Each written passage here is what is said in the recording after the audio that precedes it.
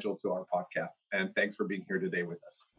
For the audience listening in, I mean, the challenge that we all have as boaters, first of all, not all of us have generators.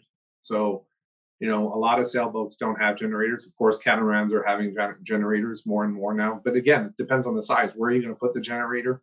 From a cost perspective, I could afford a generator on my own boat.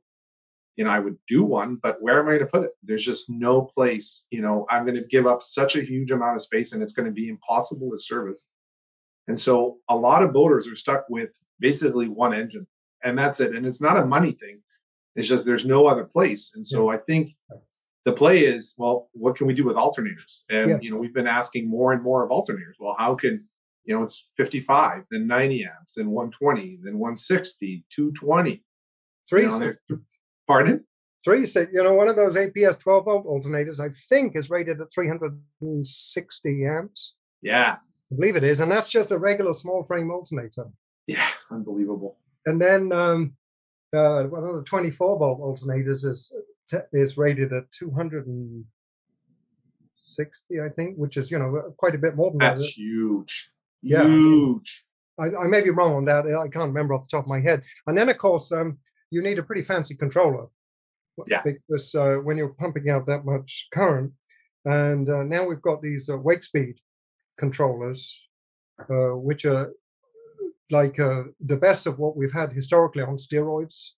I mean, that's it's unbelievable. Really impressive piece of kit. But of course, the problem with that is the more powerful these controllers get to be, the more complex they are to program.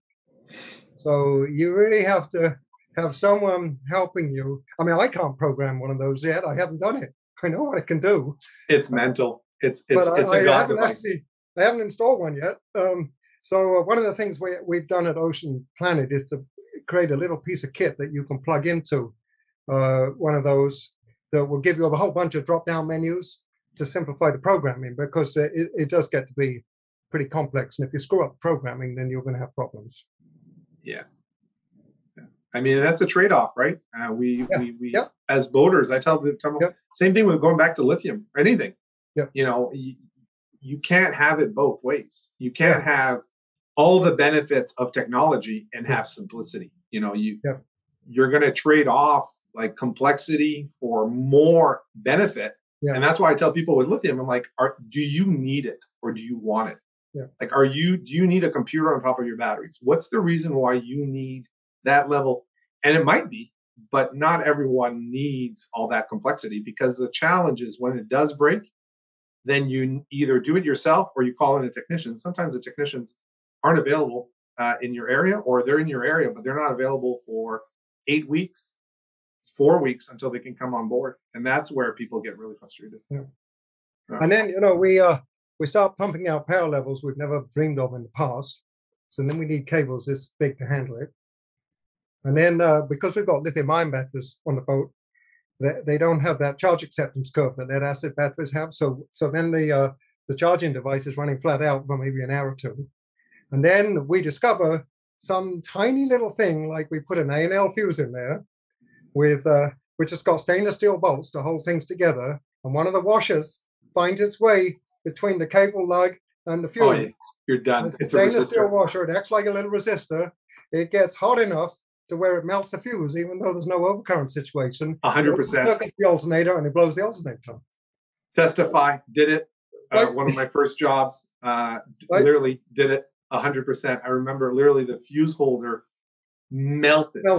Because that melted. Steel washer. It was a game changer. I was like, oh my God. And it's surprising how many of us, including myself, I mean, tons of those little washers are actually not conductive. Well, they are, but barely. But they are only 8% the conductivity of copper. Yeah. And you see it all the time, by the way. You see those washers in between things. Well, you have the fuse holder, you have the fuse, you have the cable, you blow the fuse, you take the fuse out because you slide it sideways and pull it out. Yeah. The washer drops down. Yeah. You put the new fuse in, and you don't notice you've now got a washer between the fuse and the cable. And it's this kind of stuff, we learn this stuff the hard way. And then there is no mechanism to feed this knowledge out to the rest of the industry. That's a big problem we have. I have a dozen photographs on file of brand new boats with stainless steel washers in the circuit on these A&L fuse holders. And these all are, the time. Yep. I'd say And it's honestly, it's a simple mistake that even I could do again. Yeah. Knowing it, knowing what I know, knowing, you know, honestly, it shouldn't, you know, the fuse holder effectively is a bad design, because to have no one is going to read a manual to put in a fuse. I mean, people don't even read a manual, put in an inverter. There's no way they're going to read a fuse manual, and they just make the mistakes. The mistakes are bound to happen, absolutely bound to happen. Yeah. Yeah. Also, if you found this video interesting, please subscribe. It honestly, it does help us to know that all this time that we're investing is actually, we're reaching a lot of voters. And I want to thank all of you for watching. Thanks for spending some time with me.